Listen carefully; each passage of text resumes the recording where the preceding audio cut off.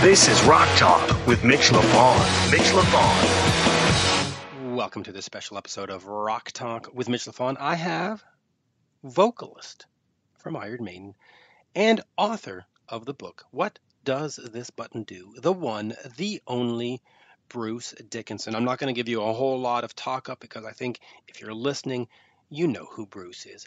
I know who Bruce is, and we want to hear Bruce talk. I'll give you a quick heads up on this. The interview, the audio, when Bruce was talking, for some reason at the beginning of the interview, the first few minutes, there was a bit of a clicking sound on the audio, not terribly distracting. I certainly can get through it. And then towards the end, the phone connection totally cleared up and it's absolutely perfect. But just to let you know that at the beginning, you're going to hear when Bruce is talking, a couple of clicking sounds from the phone connection. I'm assuming that it's either cell phone connection or Skype that was doing that to us. But either way, the content of the interview is fantastic. So please check out my interview with Bruce Dickinson and What Does This Button Do? Here's Bruce. We are speaking with Iron Maiden vocalist Bruce Dickinson. What Does This Button Do is the new autobiography. Bruce, a great pleasure to speak with you. Not the first time, but always something I look forward to. Well, thank you very much. So, talk to me about this book, What Does This Button Do? Because that's the title of the book, but it's also the last line in the book. And as you go through it and you see the different stories, it seems to be sort of your theme or your motto that there's this childlike sort of innocence to discovery and adventure. Is that sort of how you see it and how that title reflects your life? Yeah, absolutely. I think, when I started writing the book, this is a book. It's a book about my life, not just about, Iron Maiden. So obviously, I've done all kinds of things, some of which people know about, some of which don't. But the aim of the book was not to do sex, drugs, rock and roll, and decadence, and all the rest of it. Lots of people do that, and that's actually not really who I am. So this is more a book about celebrating life, about trying to lift people up rather than grind them down, and also about not taking yourself 100% seriously all of the time. Take life with a pinch of salt, take it with a sense of humor, but above all, don't let it squish you. You fall off the horse, get back on, Yeah, and that seems to be how you sort of approach things. Let me look at some of the things in particular here that we talk about. 1994, you talk about this gig in Sarajevo. There's a documentary going to be coming out called Scream for Me, Sarajevo. That sort of what does this button do approach to life seems to be relevant there in the sense that here's this war zone and nothing sort of held you back. You decide, okay, I'm going to go do this because those fans need to see me. Talk to me about that gig and looking back on it. Do you sort of think, oh my God, that was so dangerous? What was I thinking? Yeah, a little bit actually. But it was a genuinely life-changing moment for me. I think it was probably more life-changing for the people that saw the show, and that's what was so touching about the documentary that the Sarajevo people have made. I was completely unaware that they were doing it until somebody came up to me in my local pub and said, "Oh, hi, I'm from Sarajevo. I've got a film to show you." And I went, "Oh, hey, what were you talking about?" And of course, then I discovered that they'd gone in and they'd researched not just the equipment that we used to get in there, as in this ancient soft top truck that we drove in through across this big mountain that was basically it was a war zone. There was actually a firefight going on top of it a few minutes before we crossed over. Anyway, the point was that they'd interviewed all these kids who are now obviously no longer kids 20 years later. And there was some just heartbreaking stories of deprivation and what it was like to live in a city that was under siege for longer than the siege of Stalingrad, you know.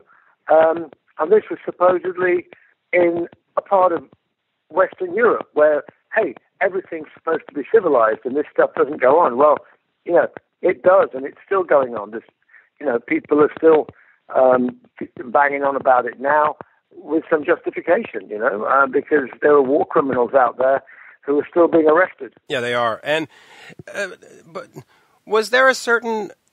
But looking back, though, do you see a certain foolishness in doing that, or do you look back on it with great pride, in a sense that those people really needed that uplifting? Well, the answer is I think both. You know, at the time, it was looking at it rationally, dispassionately, and you know, with health and safety and all the rest of it. Yeah, it was a damn stupid thing to do. But you know what? Sometimes the best things to do are damn stupid things to do. So I don't regret it for a second. Yeah. Your voice. You're known, of course, as the air raid siren and singing and all this wonderful stuff. You credit in the book Tony Platt, the sound engineer and the songwriting with Angels. Talk to me about Tony Platt. What did he bring to your vocal style that changed you from just being a guy that sings to being the singer? Well, obviously, you know, I think Tony was one step along the way. I mean, he wasn't the whole answer, but he opened out my voice in a way which I would never have taken a chance on stressing my voice to the extent that he made me push it.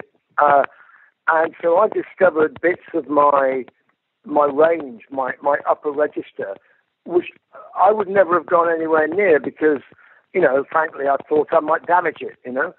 And in fact, for the first, you know, few months after I did that album, I really was at a loss on how I was going to reproduce the songs live.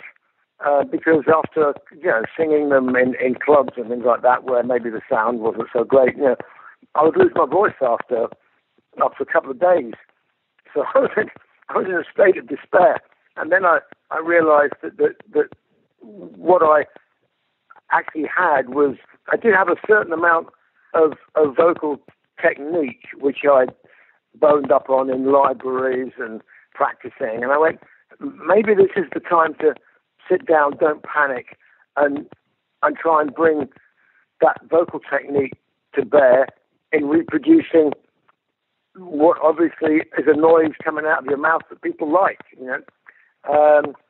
So that's what I did, and it was that then led into me kind of accepting it and then going, you know, actually, I could really go places with this voice that I didn't think I could go before, in terms of tones, in terms of different notes and melodies and things.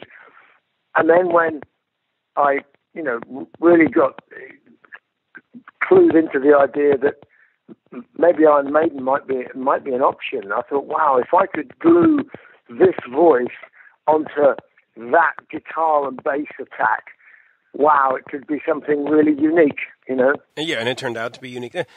Talk to me about then, because you just mentioned Iron Maiden, and about, you saw them at a gig, and you saw them do the song Prowler, as you recount in the book, and you say, I knew I was going to be their singer.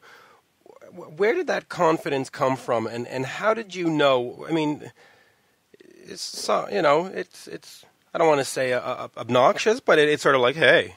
Talk to me about that and that sort of epiphany where you went, yeah, this one's for me. These guys are for me.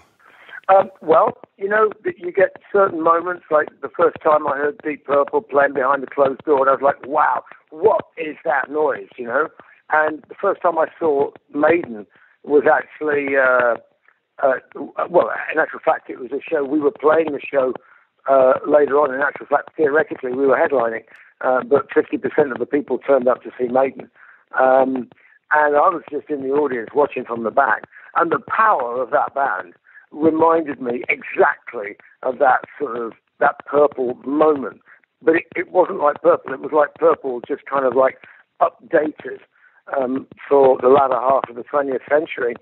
And I just went, if I sing with that band, with that, wow, if I was fronting that band, that would just be unbelievable what we could do together. My voice, that band, you know. And so I was kind of, in the back of my mind, I was like, this is going to happen one day. I could just feel it in my bones. I mean, the drummer was pretty close.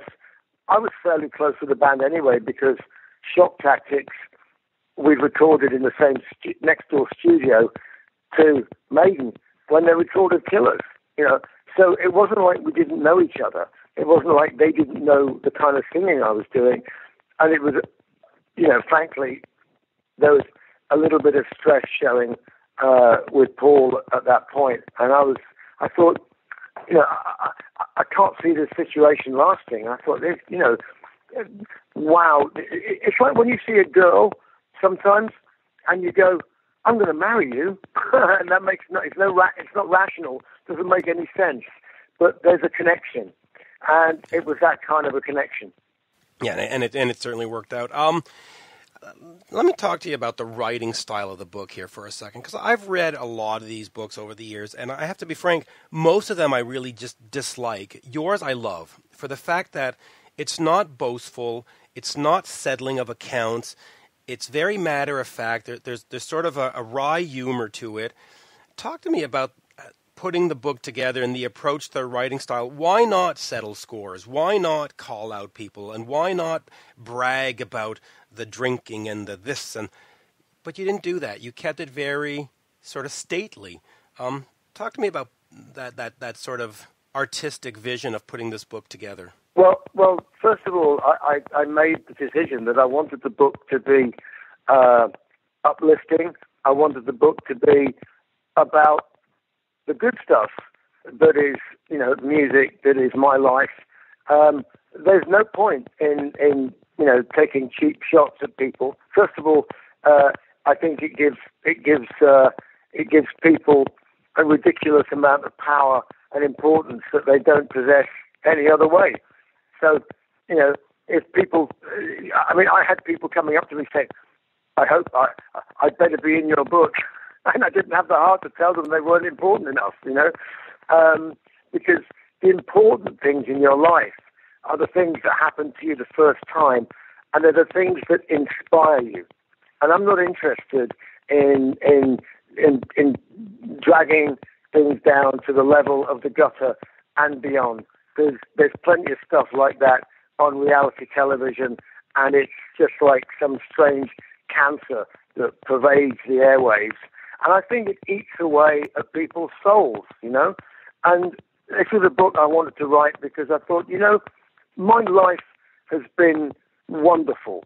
I've really loved it. And what I love about it is the fact that I never lose that childish optimism, that there's something you can learn every day. There's something you can extract, the joy that's there. And that's why the book is written the way it is. I mean, I sometimes take things really seriously, but you know what? Even the things I take seriously, I can laugh about, and that's something that in Maiden we have in common. You know, people think we must be terribly serious heavy metal musicians, and yeah, we are serious about what we do, but we're not serious about who we are. You know, we're not. You know, I absolutely can't stand. They are the worst. They're the most boring people on the planet.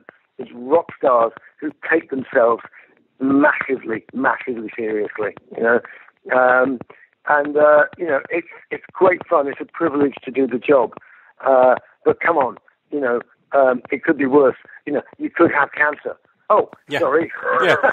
Well, I do. There's the last chapter, you know. Yeah, and I do want to get to the cancer, but I do have to say, in terms of the book, you know, when somebody sends me a book like this to read, I dread reading them because I think, oh, here we go again. You know, I was so good, I had so many women, I did this, but this one, just chapter after chapter, just kept you intrigued and wanting to read more and more and more. So just, well done. Well, thank you. Thank you. Because, I mean, I've got a confession to make. I don't read autobiographies. Yeah, I'm forced and I don't read them for that exact same reason that you get given them and dread reading them, because I did a little bit of research on this. I turned down writing this for about 10, 15 years because I was just like, oh, God, they're going to want some tedious tell-all about this. I said, this stuff is really dull, narcissistic, and boring, and that's the worst crime. The worst crime you can have is it's boring, and so I went to, bookstores, and I pulled a few books at random from the shelf, and I was like, this is so, these people, they're so tedious, and it's exactly what you were describing. And it was like talking about making a mountain out of a molehill. Out of nothing, they would extract all this drama, and then, because my makeup was smudged, then, I threw a fit and they took away my Lamborghini or something. I was just like, what kind of rubbish is this, And then I thought back to a book that really inspired me when I was a kid, and it was a book by an actor. He's long dead now, bless him, but David Niven. Yes. Who was an English actor, and he had a very wry sense of humour, and he told these wonderful stories about going out and getting drunk with Errol Flynn. But it wasn't about getting drunk. It was about the joy and the lunacy of the whole thing, and it was done in such a beautiful way and so stylishly told. And I thought, I would love to write a book that was even halfway approaching that book. The book was called The Moon's a Balloon, and I had that in the back of my mind when I started writing this, Yeah, and I think you fully succeeded, because it actually is just such a great read. Even if you're not a fan of Iron Maiden, by the way, it's a great read. That was one of the intentions, is that I wanted to try and pull in people who might only be peripheral fans or dimly aware that there was a band called Iron Maiden, and that it might just be that, as I was when I was a kid, I would never normally read a biography or an autobiography by a Hollywood film star that was almost in his 70s by then. But everybody came up to me and said, "You've got to read this book. It's just such a great book." And they were right, So if I've gotten even close, I'd be delighted. Yeah, you really are. I do want to touch on the cancer, but I see we're down to 10 minutes. So let me throw a few rapid questions at you, and then we'll get to that topic. You talked about important people in your life. Rod Smallwood and Steve Harris have been part of your life for, 4 decades, 5 decades now. What has Rod? Yeah, a long time. A long time, and I've had a chance to sit with Rod, and I've spoken to him. I've even met you actually backstage in Montreal. But what does it? Because in this business, managers and business managers and we sort of run through them like dirty socks. But you've stuck with him. What is it about Rod that sort of says, yeah, he's the guy that's going to guide this ship or help us guide this ship? And why not just cast him away at the end of every tour cycle like a lot of bands do? Yeah, well, there's several elements to all this. The first one is that Maiden is not like a lot of bands. Maiden is truly unique, not just because, yeah, sure, every band has kind of unique music. Yeah, we write our own songs, blah, blah, blah. No, it's not that. Maiden means so much to so many people over so many years, but it's hard to describe to somebody who's not experienced it, who's not had their life changed or touched by us in some way. And one of the people that epitomizes that is Rod, because he is the heart and soul of the integrity that accompanies the music that we do. and without him, I think that, there's always a chance that Maiden would, maybe have been tempted to go down the path of being, just kind of another band. And he's absolutely put his stamp on the integrity and the course that the ship should sail. Now, Steve does a similar thing, but musically. Rod is not not what I would describe as a musical manager. He has an artistic input, and he has some opinions with which we often disagree. But the point is that the opinions are all there for the right reasons, even if sometimes we execute them in a different way. And it's all about integrity. It's all about the truthfulness of what we do and being true to that vision. That, we are a band that is created by, our audience, if you like. They give us the permission to exist, but we don't ask their permission to create. We do that on our own, and we hope that they follow us on the journey, for better or worse, They certainly have. And he's been instrumental in doing that for us. Just quickly on fans that follow you, I'm from Montreal, and Quebec City and Montreal have been sort of die-hard Iron Maiden fans from the early days. What does this place hold for you in terms of when you come here and when you put a show on at the Plaine d'Abraham or at the Bell Centre? Is there just a special energy, and is there a special connection to Quebec and Montreal?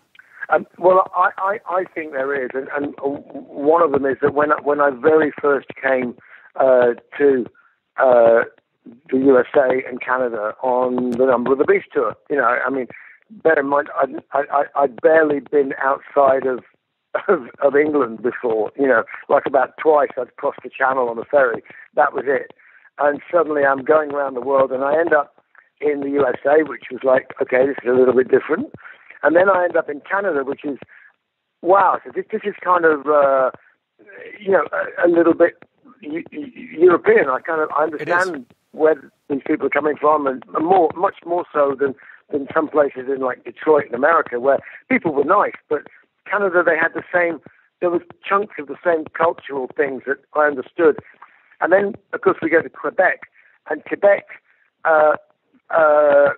welcomed me because they hadn't really seen anything else. And we were headlining, and the other crazy thing was that I could speak French, or at least to the audience. And suddenly that bond, I don't think, has ever really been shaken, except maybe by my shaky French. Yeah.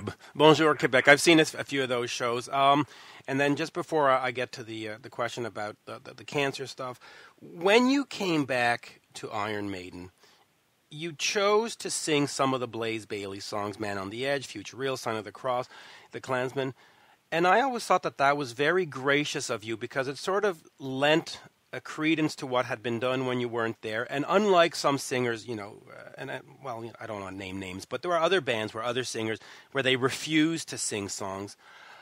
Why was that decision made? And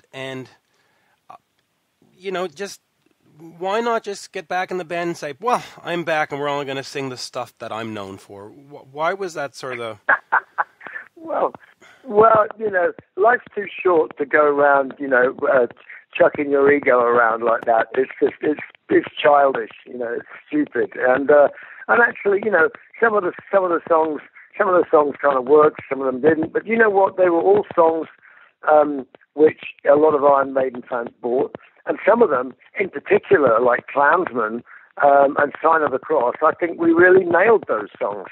And I thought they were great. It was great material, and Blazer's voice obviously was quite different to mine. It was a slightly lower register. And actually I wasn't complaining, because I could use this kind of lower kind of baritone tone to there and get quite kind of robust on it all. And I really enjoyed singing those songs. And I think that it's, Blaze, I had the utmost respect for Blaze because he stepped into a situation that was, extremely difficult for him, because, manifestly his voice was so different to mine, and yet he had to try and sing some of those songs. He was in a difficult place, and he was a very, very nice guy, and still is a very nice guy, and I have a huge amount of respect for him, Yeah, absolutely. In around 2015 or so, you did an interview with The Guardian, and you said, hell would have to freeze over before you couldn't get me on that stage, even if somebody else had to sing, and all I could do was run around and wave my fucking arms. That sort of emphasizes, though, how you approached the whole cancer situation. It wasn't about being defeated or about giving up. It was about, listen, we're going to do this. We're going to get through it. Talk to me about cancer. Talk to me about Dr. Amen Sibtain, who you called in the book a magician. Did you sort of face that on with an expectation of success, or were there real moments of fear where you sat back and went, oh, fuck, this is going to be, I can't do this? Well, that last idea that, hey, shit, I can't do this, you don't get the option to say that because you are doing it. and by the time you've shoveled yourself full of chemo and you're getting radiation, 33 days of radiation over, 5 days a week, you just don't get the option to give up. There's lots of things about it which were, quite unpleasant that I, write about in the book. But actually, the sort of the fear bit, the oh my God, I might die, happened to me right at the beginning, and actually I realised that I wasn't dying anytime soon. You sort of step back and go, what you're scared of is the uncertainty of what the outcome of this might be. But the chances are that the outcome might be okay. And I did all my research and I Googled away, and I figured that in reality my chances were like 60-40 that I would get away with it because we didn't know what the cause of the tumor was. But if it was a human papillomavirus related tumor, actually my chances went up to 60, 80%, and the big problem I would have would be reading and talking to other people actually recovering from the treatment itself if we got rid of the cancer. So on Christmas Eve, I got this phone call. I was doing some Christmas shopping, and I got the phone call from my doc saying, good news about the bad news. It turns out, like pretty much 90% of all these cancers now, in men and women, it was HPV-related cancer. He said, that puts you in a whole different percentage survival. And I went, was I like 60-40 before? He went, yeah. I went, okay, doc, So I started to feel a lot more optimistic. But still, it's the unknown that you don't know. And yeah, it does rip bits of your body apart going through all this stuff. And I was extremely lucky. I was fit, fat, healthy, and well before I started, and because I never smoked, and because I was pretty determined. I think that really helps get through. But I've met lots of men since I had the treatment, and since obviously it became public knowledge.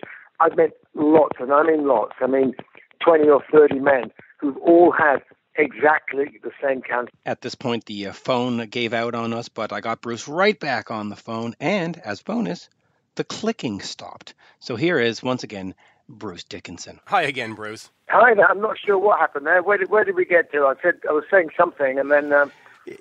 But anyway, just recap briefly then. So I, it was the fear of what the outcome might be.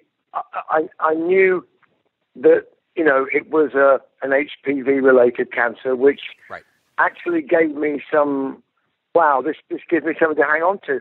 And funnily enough, I read a kind of a blog from the Environment Minister for Canada. Right. And he had exactly the same tumor. And he was in his 70s, I think, or early, like getting on older than me. And he wrote this matter-of-fact blog saying, it was just me, and I just turned up and had my radiation and went home and got on with it, just like everybody else, like thousands of other people every day. And I went, that's the best, that was one of the best things I read about it. And I went, let's just get on with it. I treat it like a job. I treat it like I treat anything else. I treat it like making an album. You go there and you just get on with it, and you take every day as it comes until you get to the end of it, and then you see what happens. And there's nothing I can do other than do that. Just roll with the punches and go with it. And that's where I find that quote from The Guardian so inspiring. And we'll finish with this because I know our time is up. The voice, though, now is doing okay. There's no sort of secondary effects. You're able to do the shows without all kinds of cortisone or pills. Or is Bruce sort of okay to do? Oh my God! I've never ever. Okay. Yes. You said the C word there, the cortisone word. Yeah. I do not take that ever, not ever. Right?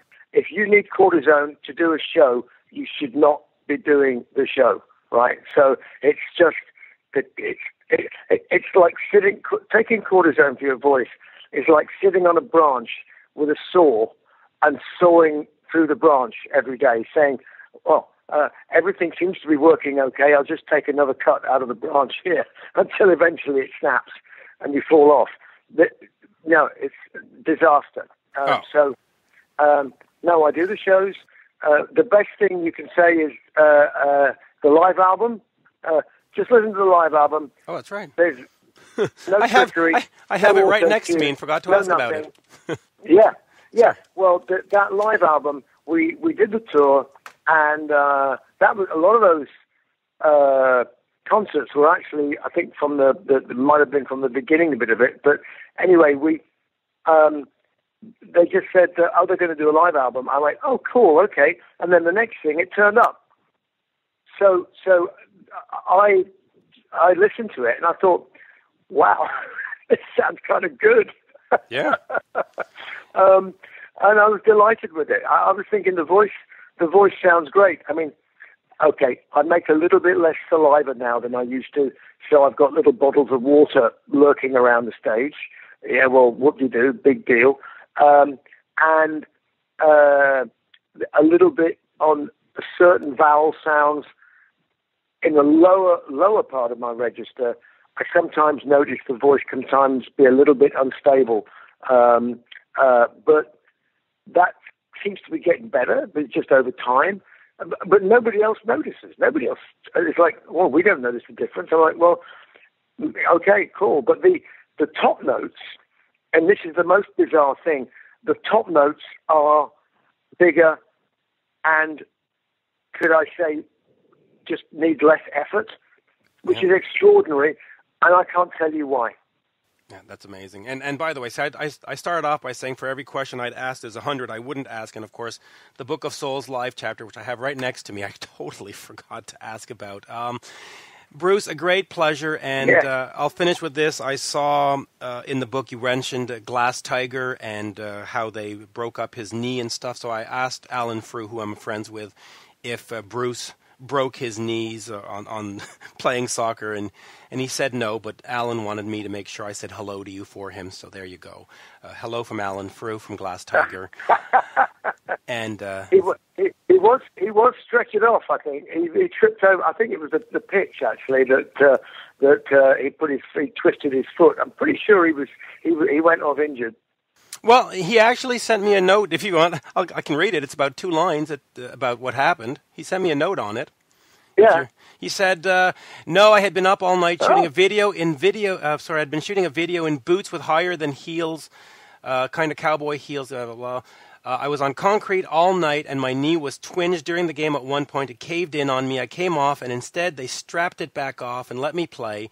Later, I turned quickly and it snapped my ACL, my meniscus, and my medial collateral ligaments, the big 3, and I was leaving to tour the U.S. the next day. Only choice was a full leg cast, for which I performed until I couldn't stand, and then they cut it off, and I finished the tour in Atlanta in a brace and had major surgery. There you go. That's what he said. Oh, my God. So it's. I wasn't entirely wrong. No. I just started hobbling around and thought, shit, okay, wow. I don't envy him that. That sounded horrendous. No, that the triple header of the ACL, the meniscus, and the medial collateral all on one, and then having a tour the next day. That's.